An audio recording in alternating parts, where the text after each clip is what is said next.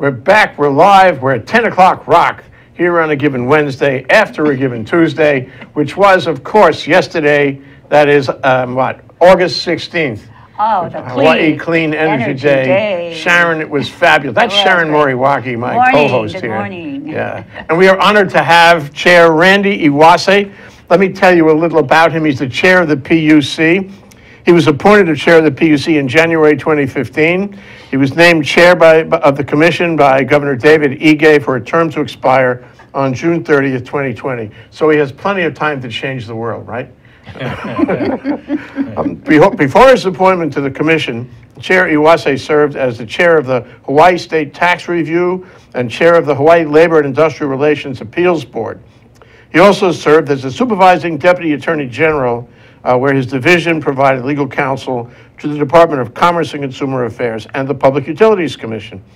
Chair Iwase is a former state senator and a former Honolulu City Council member. He holds a JD from the University of San Francisco School of Law and a BA from the University of Florida, Gainesville, where he graduated with honors. I'm reading from the PUC website, and there's a picture of him, which doesn't look entirely like him, but it's close enough. And also, I want to mention, this is very important, that he ran for governor of the state of Hawaii in 2006. Am I right? That's correct. Welcome to our show. We are honored to have you, Chair Iwase. Certainly you are. Thank you, Jay. Thanks, Sharon. And thanks for speaking yesterday. Can you summarize your remarks at Clean Energy Day? Well, it was just a brief recapping of what has been happening at the PUC at an operational level. We've increased staffing from 32 to 55. Staffing is critical. I've been in government now for 34 years, and commissioners like me, we're like leaves in the wind. We come and go. And but the staff, they provide the continuity. They provide the expertise. They provide, and the people we've hired are very energized, very committed, and I'm very pleased that with what we've gotten so far. We have room for 10 more people, and they have. So if you're interested, contact the PUC. Yeah. Yes. And you have space for them now. No. We have to wait. We fill up the space. So, but it was critical because we had the merger case coming on. We had what I call the four major dockets: demand response, distributed energy resource, the power supply improvement plan, and the decoupling dockets. As I said yesterday, the Nextera merger case sucked all the air out of the room. People, because it was the case that everyone wanted to know about. But lurking there, just as important, and in my view, more important, were these four dockets, because the Nextera case was about who would be operating the utility, but not where they're going to go. These four cases set out the blueprint, the pathway, and whoever runs the utility will have to travel those pathways. And these four dockets, which are very major, involving the utility, involving stakeholders from across the community. And that's what we're working on now. Does that mean you're working on modeling or remodeling the utility? No. For example, PSIP, which is quite critical for us, it's asking the utility, you tell us how you are going to implement programs and initiatives so we can get to the clean energy goals that we've set. What kind of capital projects you're going to be looking at? What are your long-term goals? And it sets a framework from which we can look at submissions over the next 5 years from the electric company to determine whether or not these are initiatives that should proceed or should not proceed. So it's in many ways a collaborative effort because, and that's a much overused word. Collaborative does not mean you don't disagree. It does not mean you sometimes don't disagree greatly. But it's a process that has been in the works, and we get input from the stakeholders. Hawaiian Electric has to hear it. We hear from Hawaiian Electric. We kind of manage this process. We will be issuing a PSIP order again within the next week or two, hopefully within the next week, and hopefully looking at a final PSIP order sometime in early January or early February of late January or early February of next year. So It's not so much dictating, it's because this field of ours, this thing called energy sustainability, it's ever-changing, it's evolving, and so it's important that we involve everyone in the process. And for the community, just what is the PSIP? What is it generally, the power supply plan? What does that entail? That's what we are working on now. It's asking the utility company, how are you going to get there? So the How are you supply. going? How are you going? What are you going to do about smart metering? What are you going to do? They had put in, for example, in the PSIP, heavy reliance on LNG. Okay, if that's not going to be a transition fuel, what will you be doing? What kind of cost are we looking at? Provide an analysis to us of what you would want to do so that we can look at it to determine whether or not this is a good path to follow, whether it is cost effective, whether it will provide energy efficiency, safety, and reliability. And it's been an ongoing process. It's not easy. It's not going to be finished, like I said. When I say we end the PSIP docket in February of 2017, it means that we move on to another situation or station, so to speak, and figure out, okay, further how we're going to go. Strikes me that in the past, before your time on the commission, in fact, maybe years before your time on the commission was not active like this. This is activity. This is action points. What you're saying is, we got a goal here. We want you to you do it. We want you to tell us how you're going to do it, and then we're going to comment on that. We're going to approve it, disapprove it. We're going to modify it. Yes. Do you ever call them in the room privately? Not say privately, but out of a formal hearing, right? I know you have the power to do that, and say, look, let's talk. Is that possible? Well, that's why we have in these dockets what's called technical conferences. Yeah. We bring everyone into the room. Yeah. So that everyone hears what everyone else is saying. I don't think, let me add this, I don't think with so many parties involved, the word consensus is an operative word. Because when you got 3 people in a room, you're going to have 3 different opinions. You add 20, and obviously you're going to have very divergent views. And so ultimately it's going to rest upon the PUC to look at all that has come in and to make decisions of what should be done, and where we should be going. Part of the everyone refers to now what the PUC issued about 2 years ago, I believe it was, the white paper called Inclinations, which sets forth the PUC's vision of what Hawaii's energy world should look like, was in response to plans which were filed by the utility company, which were not satisfactory to the PUC. And so the response was, hey, look, we don't agree with what you're doing. We don't agree with what you're saying. And so let us suggest to you what might be a better path. Let us suggest to you things like, what should a 21st century utility be? Should we be looking at top-down, you produce the energy, you do transmission, you do distribution? Should we look at a utility of the future where you maybe do the generation and somebody else does transmission? Is it possible? We don't know. Who should own the utility? Should it be, and that'll come to us in a separate docket, of course. Is it in a separate docket now? No, because we just finished one called Nextera. Yeah. Because that process means for that to occur, you'd have to go to what Nextera did. You go to the shareholders. First, you get the board approval. Go to the shareholders. You get agreement. Okay, we want to merge and get acquired, and so we're going to file a docket. Anyone who now wants to acquire or control Hawaiian Electric will have to go through the same process. Yeah.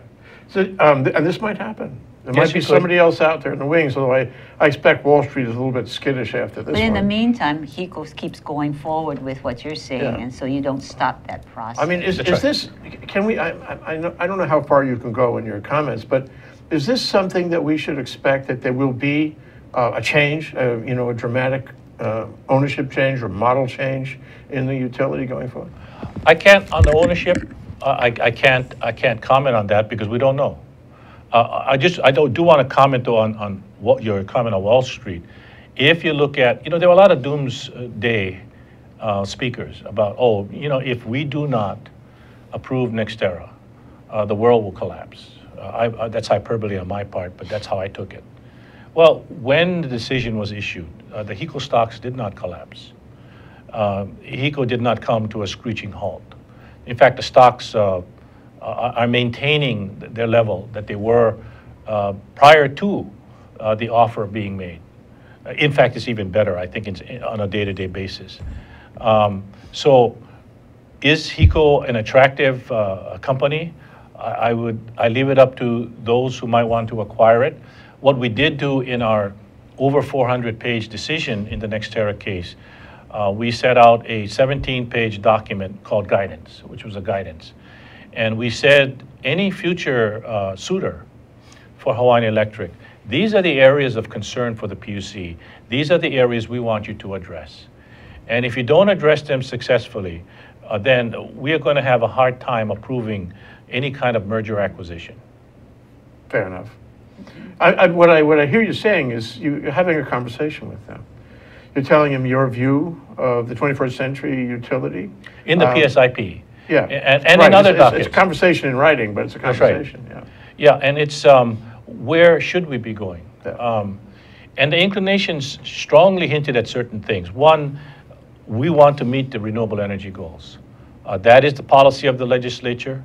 I was in the legislature. I am not an expert in the utility field. I am, however, comfortable to say here today that I have some knowledge about making policy and executing on policy and what it takes to get from here to there. And so we're going to push that. And so in the dockets itself, we're having this comment, diversity of renewables, not just PVs on roof. It's an important aspect. The public has to understand that there are other types of renewables that we have to engage in. I heard yesterday, well, I didn't hear yesterday, but I hear, and I agree with some of the concerns about going forward. We've hit the low-hanging fruit. It's going to be more difficult. That is true. But what I would want people to think also, in a more optimistic view, is we should not be judging where we're going to be in 45 years, viewed from the technology of today. If you looked at what we have today, let's say 100 years ago, we'd probably be saying we will not have a car we will not have hydrogen cars because all we got is the Model T. And we're not going to go beyond the Model T. I am sure with the money that's being plowed into the energy field now, with the brain power we have out there, not just in America. I mean, we have other countries that are engaged in developing renewable energy industry, that somebody out there who's probably in high school is going to, I'm confident, will develop something that will improve batteries, will find a new source of collecting energy and distributing energy. And so when you're looking out 30 years from now, which is 2045, I feel very confident that we're going to get there. Yeah. We went from 0 to the moon in 8 years. Yeah. With John Kennedy, with a space program, with a space capsule that I understand had probably less electronic and computer power in it than a toaster oven today. So much can happen. Yeah, and that's the thing, it's the old story. We can't anticipate the fabulous things that are going to happen in technology. That's right. But that doesn't mean we would sit around on our hands waiting for that to happen. That's right. Because you can never achieve anything that way. You're always waiting because it's always moving. That's right. So how do you deal with that? Well, one thing is, I said it when I first came onto the PUC. The hardest thing is to say this is the only way you're going to go. This is the only technology you would use. Because you might be wrong in 5 years. So it's how, and somebody used this analogy, it's like a platform. What we create is a platform for people to put their stuff on, and we see what can we use. Yeah. Encouraging new ideas, not dissing it or dismissing it. The Mirai, the Toyota Mirai, the hydrogen car, is it in fact a viable option to the electric car?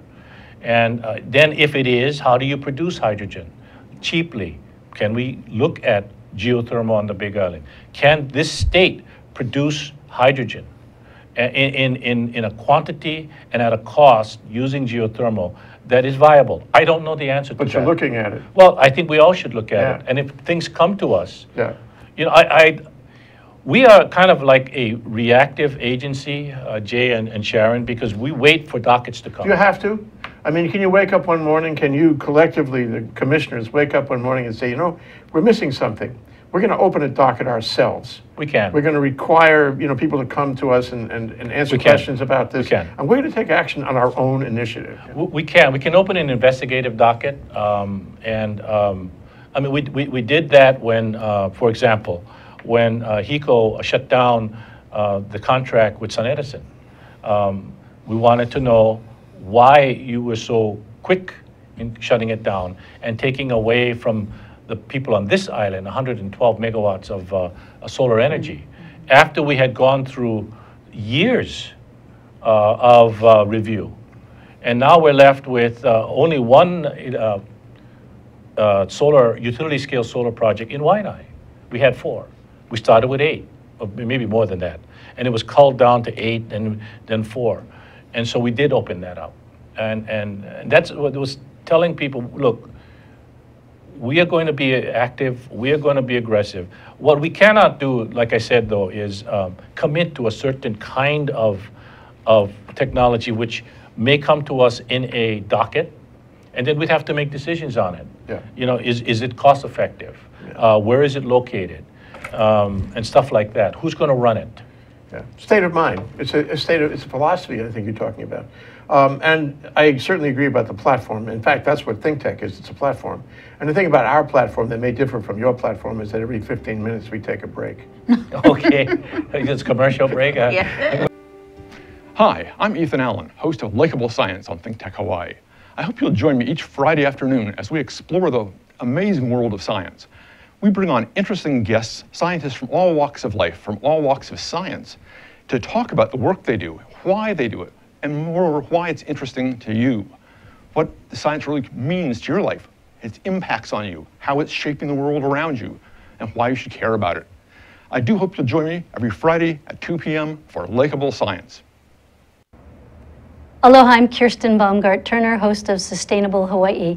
Thanks for watching ThinkTech this summer. We have a lot of terrific shows of great importance, and I hope you'll watch my show too every Tuesday at noon as we address sustainability issues for Hawaii. They're really pertinent as the World Conservation Congress approaches in September and the World Youth Congress that's focusing on sustainability next year as well. Have a great summer and tune in at noon every Tuesday.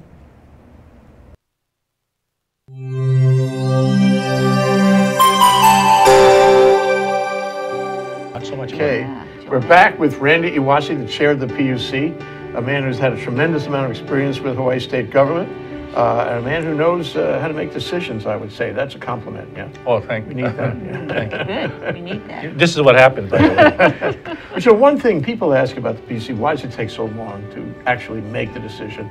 Why did it take so long on Nextera? Why did it take so long on these other things too? I mean, this goes back 100 years. But is there anything we can do to speed the process? Well, you know, we're trying. And the more direct answer to your question is it depends on the case. Some cases are very complex. We also do, for example, motor carriers, applications for certificate of certification. We try to get those out quickly. So what we can do quickly, we're doing. The other thing is was the staffing. When I came on board, like I said, in 2015, we had 32 people and the 4 dockets, and we had not heard of Nextera then, but we would have really had a trouble swimming if we had only 32 people and Nextera before us. With respect to Nextera, that was a very complex case. I think it fell within a range of other cases on the mainland. Some did it quicker than us. Others did it about the length of time we did. We wanted to make sure that because of the magnitude of the case and the interest in the public, we wanted to make sure that at the very least the public would have a feeling that they could make a statement to us. So we did a listening session. We went to all 8 islands. I wanted to make sure we did that, and we did do that. And then the hearing itself, we had no control over the timing because the lawyers, we did not want to disrupt or get accused of denying them the opportunity, and your lawyer, to examine or cross-examine a witness. And, you know, it took 22 days, much longer than we thought it would. We tried to structure the process where we could go through rounds of questionings quicker, and we did. I think if we had not devised that process, which was really Tom Gorak's idea, we probably would have extended the number of days to 22. Then we had, and Henry Curtis, you know, Henry does his blogs, and he actually, I don't know what he was doing, but he counted pages. And so he said it was like over 100,000 pages of documents. So I'm going to take him at his word, because I'm not going to count the number of pages. Thank you, Henry. And so that was there. There was just reams of paper, reams of testimony that had to be read. We had a docket team, a very good docket team that took the time to review. And it came out to over 400 pages. 265 for the substantive decision, but we added other things, like the guidance. So it's a good thing you're a lawyer, no kidding, because as the chair, you were able to do this in a legal fashion and you know, keep control of the proceedings. It would have been easy to lose control, and you didn't. It was good with all the interveners that came in, that you were able to manage it. That was like some task, just to, you know, manage that. Yeah, like I said, we had a process where we had rounds of questions. And it was a process that Tom Gorak developed, and it worked. And I think what happened was the first round, everybody was charged up. It was like the first quarter of a football game. And the first plays from the foot, everybody's charged up. And they were just going at it. And we went like 3 or 4 rounds. Towards the end of the process, people asked less questions. And so getting tired. Yeah, really. And Last so person standing. it moved faster. But it was a process that had Tom not come up with it, and we not applied it, it would have been a longer hearing process. Because, like I said, the one thing, there was something that I was told a long time ago. I believe it was an attorney named Ben Matsubara, who was a hearings officer, and he said, when you do hearings, don't get reversed on procedure. If you're going to get reversed on substance. Yeah. So we wanted to make sure that procedurally, we gave the parties all the opportunity they needed or wanted, so that they could feel like all the questions that they asked were asked. And they have confidence in the system. Yeah, yes. That's really important. That's it, the trust in the process, and, you know, how it comes about. Yeah. On Tom Gorak, how do you feel about his appointment? I feel very good about it. You know, Tom, I said it yesterday, Tom, I did not know Tom Gorak when I came to the commission. I had been retired for 8 years. But, you know, I've seen people working for government. I know good people. I know people who are committed, who work hard, filled with integrity, and care about the agency and its reputation. He's all of that.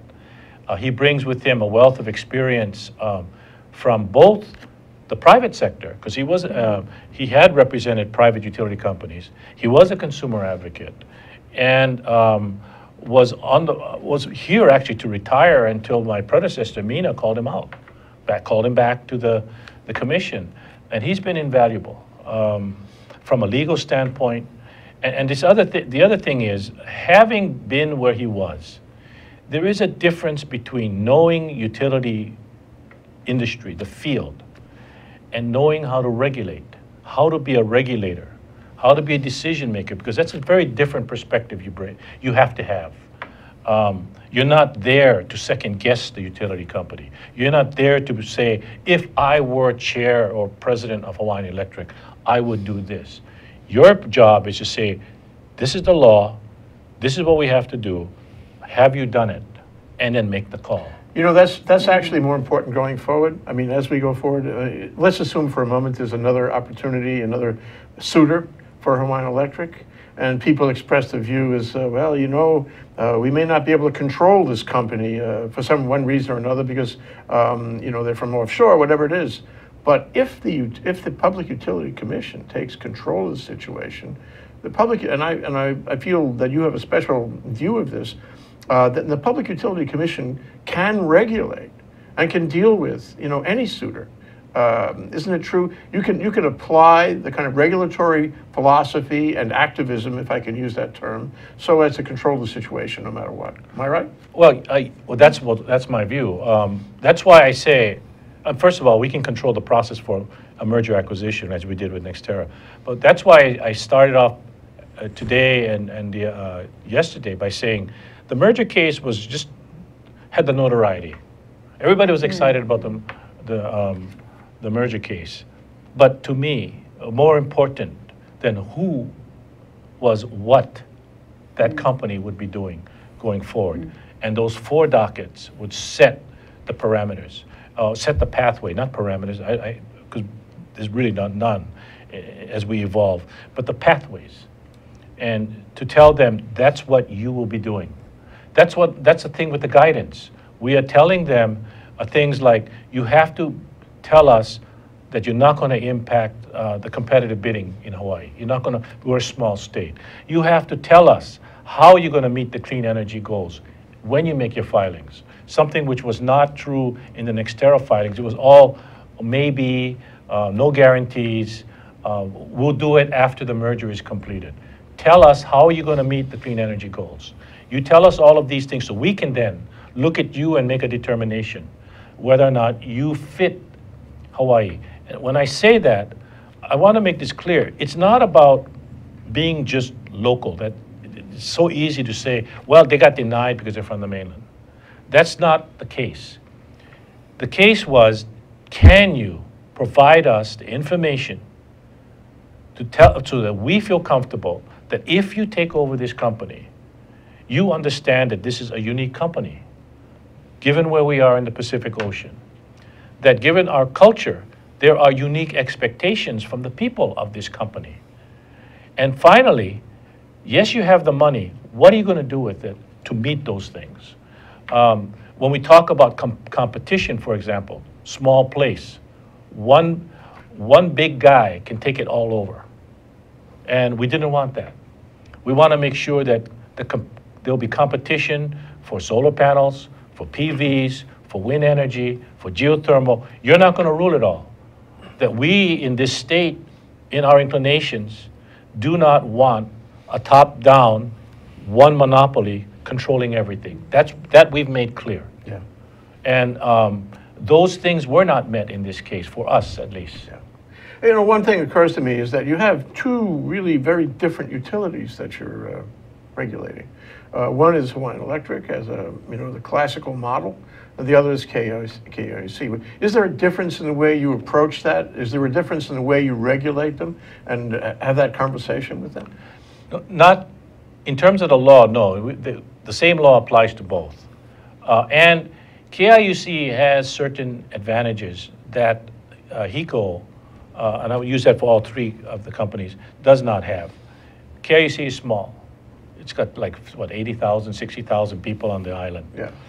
When you did the NEM program, you didn't see this massive wave of people come charging out of their house. They put something on my roof, unlike Maui. And they're a cooperative, which means that they're all in. When they make a decision, it's not a board of directors and shareholders. It's everybody on that island is going to be affected by that decision.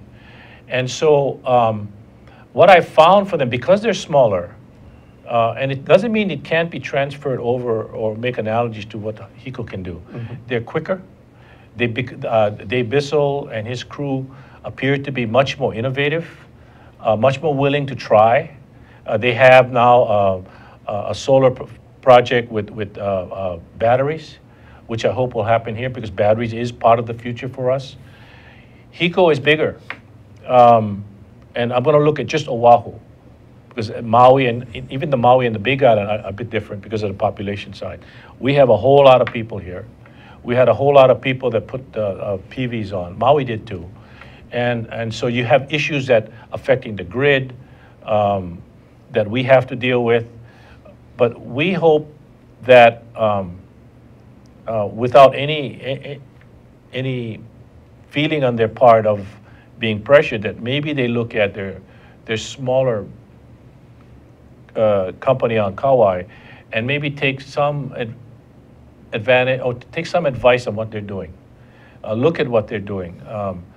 When you talk about how we deal with them, if, I said this yesterday too, if there is a good project, they've submitted things to us that are all in order. The information is there, the analysis is there for us to make a determination. We want to try and get those decisions out. And we've done a couple of with Kauai utilities. Some are still sitting because they want to be different from the big utility, and we're trying to say, no, you got to still fall under the same law. But we're not going to treat them differently, but we try to encourage the innovation and the willingness to try that Dave Bissell and his crew seem to be pursuing. Yeah. So on the personal side, your term expires in 2020, gives you 4 good years. Did I say that right? Yeah. Yeah. 2020 gives you 4 good years to change the world. You're going to want another one? Is this your, this is the capstone, isn't it? This is a great opportunity. I told you this when I saw you in the legislature after you'd been appointed. This is a great capstone for your career after all that you've done. But will you go further? Will you want another term? I don't think so. I'll be older than Sharon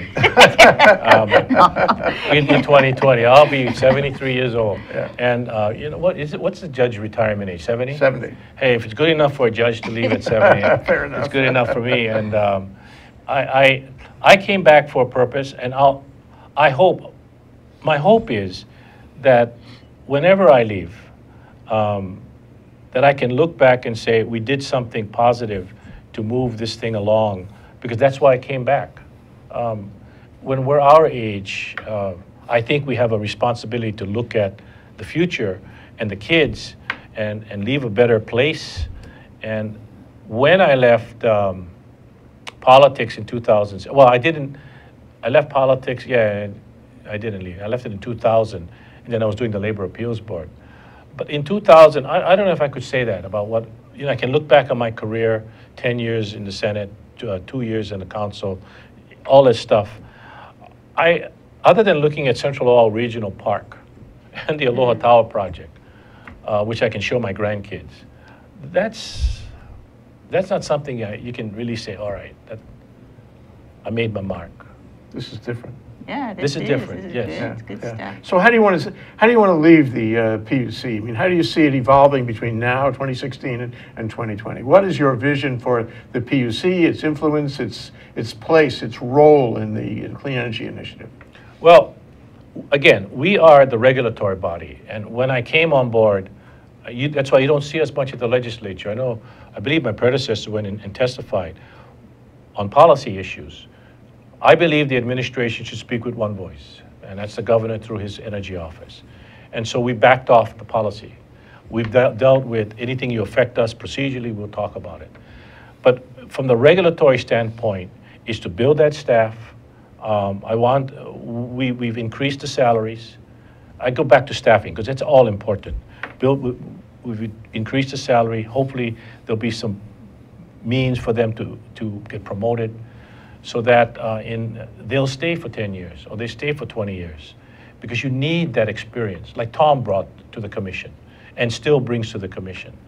And to be as aggressive in the pursuit of the policy that the commission was when it issued the inclination paper. And then now it's the implementation portion. We're pushing. We're getting the stakeholders involved. We want this implemented so that by 2045, I think it's 2045, wasn't it? 2045. Yeah, 100%. 100% will be reached, and don't take your foot off the gas pedal.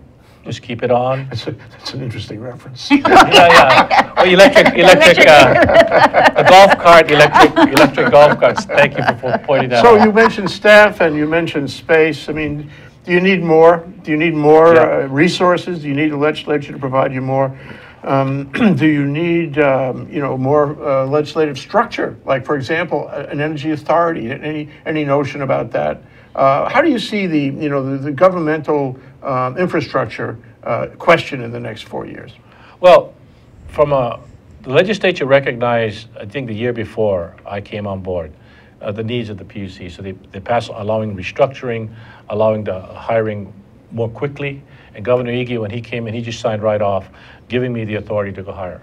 And so, like I said, we went from 32 to 55 in a year and a half. Yeah, we need more space. There is a renovation project going on. We have separated the agency, so now our research policy group is next to the district court. We'll all come back together about 2018. So that's the first thing. Second, I know there was this discussion about a PUC that is separate, with one looking at energy and one looking at everything else. I haven't made my mind up on that. I remember talking to Governor Abercrombie when he was governor, and I believe Governor Ige, saying, I don't know if we need to do that right now. And so I'd have to look at it, because you'd create two new bureaucracies. Yeah. And we don't want to do that if it's not necessary. Right now, we're handling what we got to handle, and who knows what's going to happen in 5 years or 4 years. Maybe they'll change. But again, the operative word in politics, as it is for the utility field, is evolution. Yeah. We've got to keep our eyes open, our ears open, and see what we got to do to get where we got to go to. We agree absolutely. And we think that this is a moving target at all times. Things happen, things change, things you expect it, you want it almost, because you want to stay current, and we want to stay current with you. We'd like you to come back and talk to us from time to time. I hope that's okay. Sure. This has been great. very good. And translating what you're doing there, because you see all the orders that come out, the public doesn't really understand that. So how you've explained it today is terrific. So please come back. Well, you know what I tell and it's because of me. I mean, I see all this gobbledygook called acronyms from the utility field, and I was getting lost, and so I had to. But I tell my office overlooks the bus stop on Punch Bowl, and when my staff comes in and tells me, it's PSIP, I tell them, stop. You see that guy at the bus stop? You see that woman at the bus stop? Talk to me like you talk to them, so that they would understand. If they understand, I'll understand. Absolutely. And that's terrific. That's what I hope we're going to do. And finally, I know you guys don't have much time, but there has to be an outreach to the community to get them involved, because we don't have the buy-in yet. I think that we can, with renters, people in condominiums who cannot participate in PVs. And so we're going to push the community-based renewable energy program. We're going to push the time of use program, because I think people want to participate in energy sustainability. They understand about climate change, even if members of a certain political party do not, but they do. And they see it, and we're going to try to reach out. Good. Great. Sharon, you got to close. Your turn.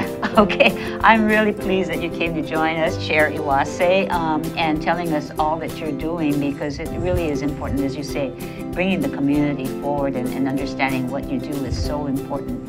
And we hope we can be part of that and helping you get the word out and getting more people to understand the gobbledygook, to make sure that you are working for our best interests and the interests of the public. Well, thank you. Thank you, Chair. Thank you. My pleasure. Welcome. Great.